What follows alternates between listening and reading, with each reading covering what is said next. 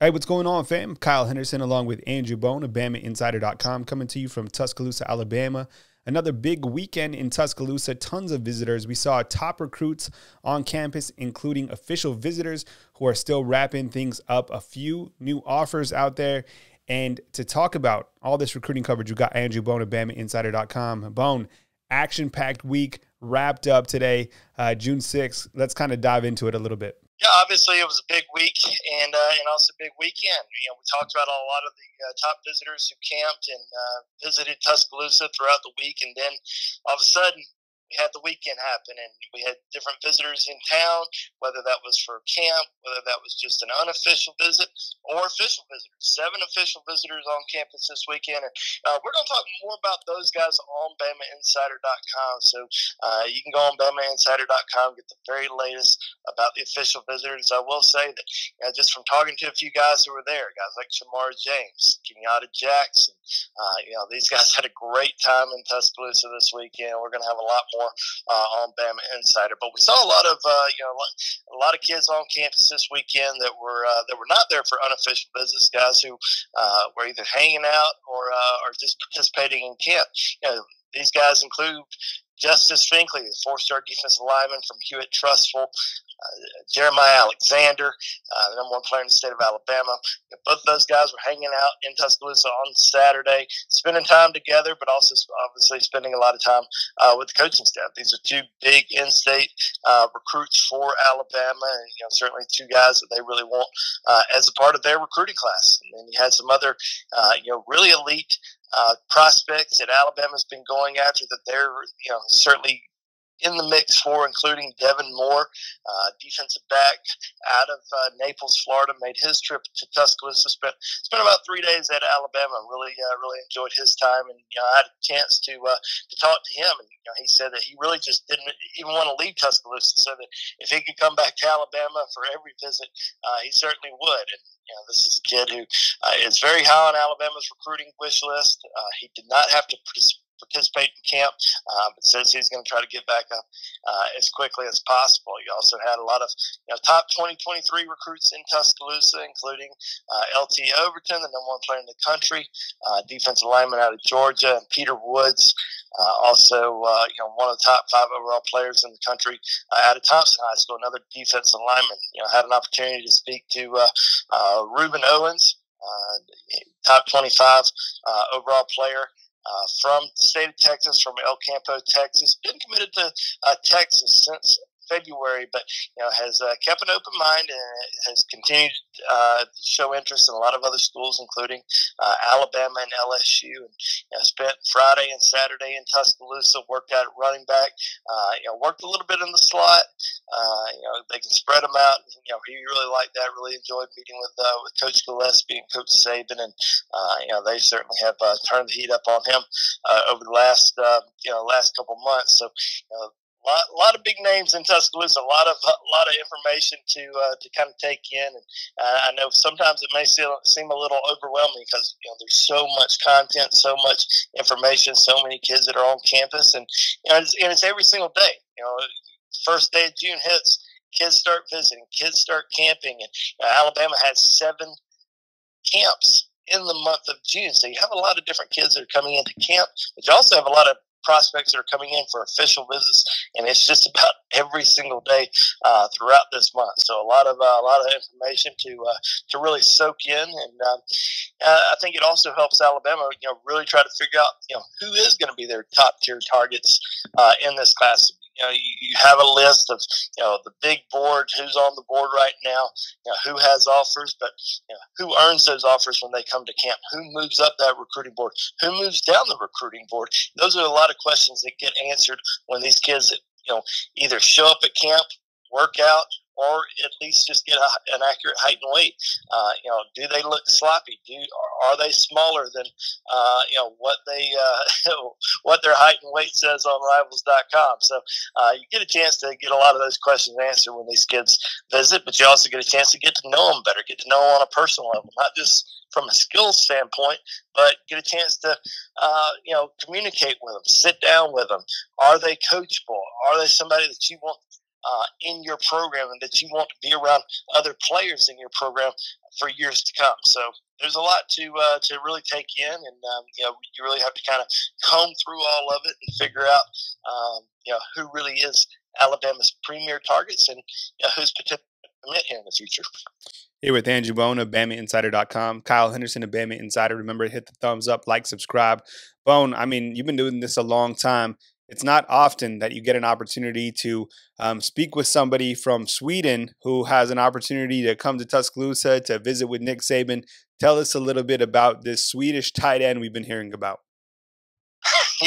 Yeah, I'm sure I'll get his name wrong, but Theodore Milan Ostrom, I'm sure that's wrong. But yeah, I had an opportunity to speak to him, and our conversation was through text messages. It wasn't over the phone, so I didn't have a chance to ask him about how to pronounce his name here in the future. So this guy from Alabama doesn't butcher his name for the next couple of years. But he had a great showing at Alabama's camp on Saturday.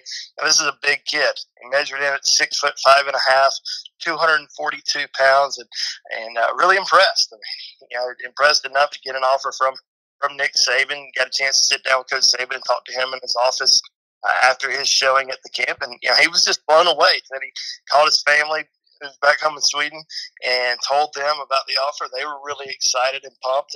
And he said he's followed Alabama for a long time, and really likes the program, likes the culture, and is even already talking to his parents about potentially coming back to Tuscaloosa for a game this season if that potentially might work out for them. So this is somebody that we'll be following over the course of the next couple of years, and seeing if Alabama could potentially land his commitment here in the future. But obviously, this is a big offer for him.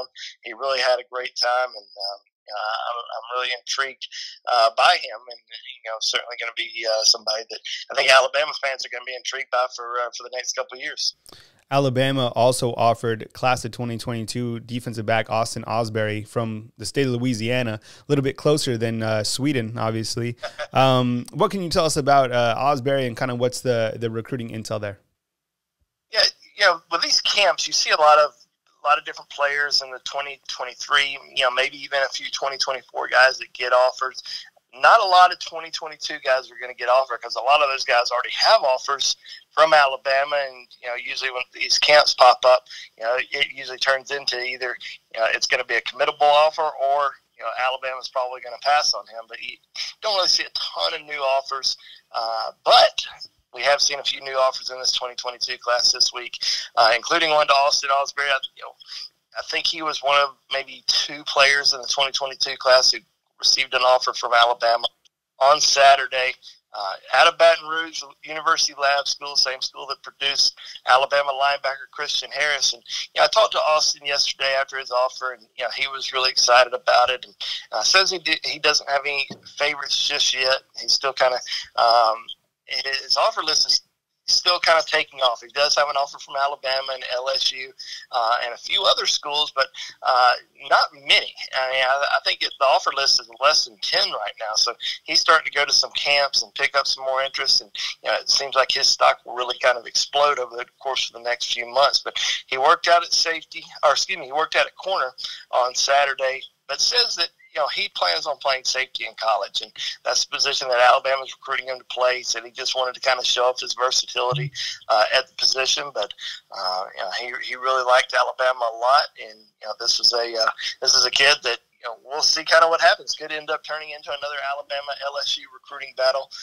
We'll also have to kind of wait and see what happens with maybe some of these other defensive backs, because we talked about this the other day in terms of Traquan Fagans and Antonio Kite. What happened with them at the camp earlier this week? Were they going to have the chance to commit to Alabama? Well, there's still a lot of other defensive backs that are going to be coming to this summer. We talked about a lot of them. I mentioned Devin Moore earlier, but you have guys like Terrence Brooks and Earl Little Jr. and Damani Jackson and Denver Harris and Isaiah Bond and Jake Pope, all these guys that are going to be visiting over the course of the next few weeks, before the end of June. So really have to kind of see what happens with some of those guys. Not saying he's not a take, because I think Alabama, really likes him, but he waits, a while to make a decision. Alabama gets these other guys on campus and makes some other decisions, and some kids decide to make commitments. It's going to be interesting to kind of see how this defensive back class unfolds over the course of the next few months. Bone, a couple more things I wanted to ask you about, a couple more prospects, rather. Is it Najee Harris, another Najee Harris that Alabama is recruiting? Yes, I know in this past recruiting class, Alabama landed another Devontae Smith. Najee Harris is not spelled the same, but it's pronounced the same out of the class of 23. Please tell us more. Yeah, how about that? Could Alabama potentially land Najee Harris, but this one on the offensive line, like I said, it is spelled differently, so people will look at it and not think that it's pronounced Najee, but that's what he told Tony Tuscaloosa the other day, or not the other day, but about a month or so ago when he interviewed him for the first time. And Tony did a great interview with Najee the other day on Bama Insider, and he was blown away by everything he saw in Tuscaloosa. It was kind of a short visit. He visited on Friday. They were taking multiple visits on Friday, so he was in Tuscaloosa on Friday morning, and had a chance to just spend some time with Coach Saban, Coach Doug Marrone, and really liked everything that he saw and heard. And I think Alabama's probably in good position early on for him. He's out of IMG Academy. IMG's produced plenty of top talent, especially on the offensive line, especially several guys who have gone to the University of Alabama, including a couple of offensive linemen in Evan Neal and J.C. Latham. So I think this could potentially be another one. And there's another IMG kid, offensive lineman, that's going to be coming up later this month, and Tyler Booker. So Alabama potentially gets Tyler Booker on board. This could potentially be the fourth guy in the next couple of years.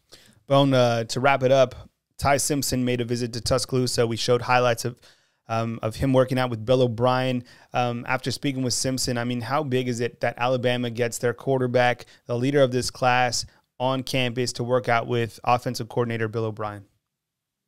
Yeah, I thought it was great, and so did Ty. I mean, he really enjoyed the time he spent with Coach O'Brien. He had a lot of good things to say, and even though Ty's been committed to Alabama since February, this was the first time that he met Coach O'Brien, and got a chance to work out with him, and really said that Coach O'Brien taught him a lot of things that he taught or that he helped with Tom Brady, and really talked about just everything that they did in terms of their workout, and everything that he learned from him. So he really enjoyed it. He really enjoyed being around other players. Really enjoyed being around other recruits. Mentioned some of the other recruits that he's going after, and specifically Walter Nolan. Mentioned Evan Stewart, Rivals 100 wide receiver out of Texas, and he's also going to come back for that final weekend, official visit weekend in June. He was originally going to wait. He was going to wait until the fall to take his official, but told me that there's no way that he can't come back for his official visit later this month, when all these top recruits are visiting Tuscaloosa, including JT Tuimoloau, who's going to be visiting on that weekend as well. So it's going to be a big weekend. But there's a lot of big weekends coming up for Alabama. It's not just the first weekend or the last weekend of June. It's every single weekend of June. There's a lot of top talent, and really throughout the week. There's kids that are going to be stopping in. There's going to be camps going on throughout the entire month of June, and we got a lot of content going on BamaInsider.com right now. All right, good stuff, Bone. To get the latest recruiting coverage on Alabama Crimson Tide football, head on over to BamaInsider.com. Promo code for free 30 days is simply Roll Tide. We'll be back next time with a new video right here on BamaInsider.com. For Andrew Bone, Kyle Henderson, we'll catch you next time right here at BamaInsider.com.